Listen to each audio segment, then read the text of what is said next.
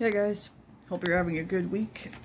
It's getting pretty damn hot here. We're having, a lot of countries are experiencing temperatures that are higher than normal, new records for heat. And in my area too, it's getting pretty damn hot and humid. I can't wait till summer's over. There's parts I enjoy, but for the most part, I just can't wait till summer is over. But anyways, I've seen some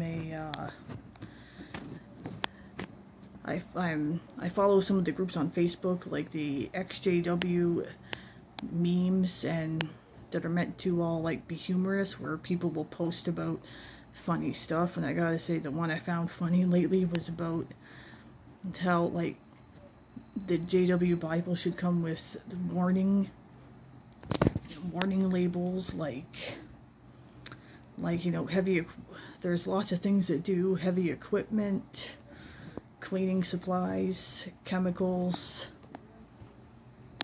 There's the cigarettes. Was one of the first things I thought of, that all have warning labels. And where I am, they have made them. There's been more enforcement in recent years for them to put not only wording but pictures too, warning people of the harmful effects of smoking cigarettes. So I just thought too, made me really think, yeah, this should be on a lot of the JW literature. You know, just the other day, one of my friends, I was showing him the pictures I've been able to snap of Jehovah's Witnesses carts. Just showing him, you know, what they look like. You need to avoid this at all costs. Don't get close to it. Don't allow them to engage you in conversation. And it just got me thinking too, like, man, there's so much JW literature that should have like warning labels in the videos and the music. Oh man, the music should have warning, may cause drowsiness, may put you to sleep. Do not listen to it if you're driving a car alone.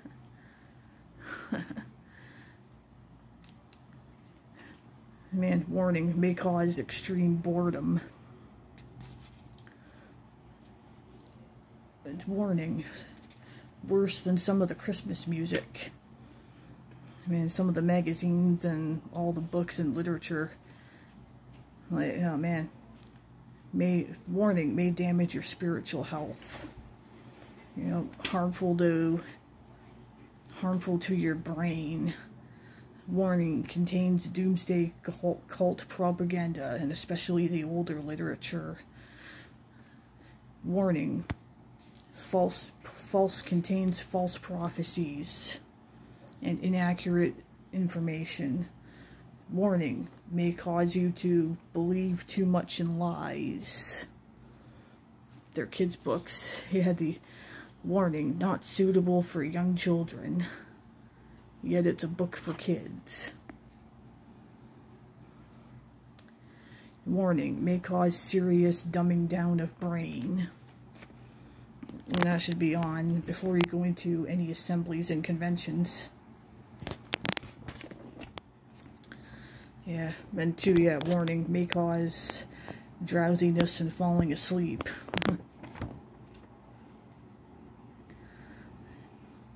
The flyers, they sent out the invitations to our conventions and memorials. Well, man, warning, Black Mass Memorial. Warning, not everyone is allowed to consume of the wine and bread. Warning, all the meetings at the Kingdom Halls, a no soliciting sign would be the best kind to put up. Yeah, warning, contains false information, contains biased opinions, contains lots of made up crap. Man, you know what you need to bring for all those conventions and assemblies and all the Jehovah's Witness meetings? I think you need to bring those glasses that have those like fake eyes in it. like, looks like realistic eyes that cover the lenses, and but no, I think you can only get away with that at an assembly or a convention.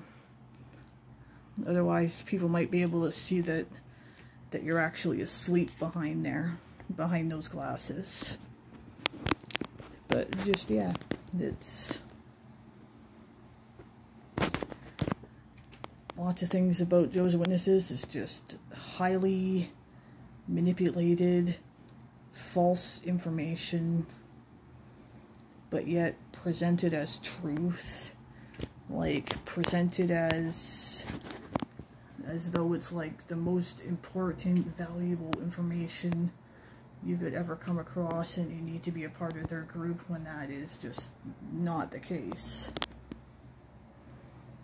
It's the exact opposite. It's a whole bunch of literature and videos and music that needs to be thrown away or burned or just ignored because it's garbage. Not too much more to add besides that. Anyways,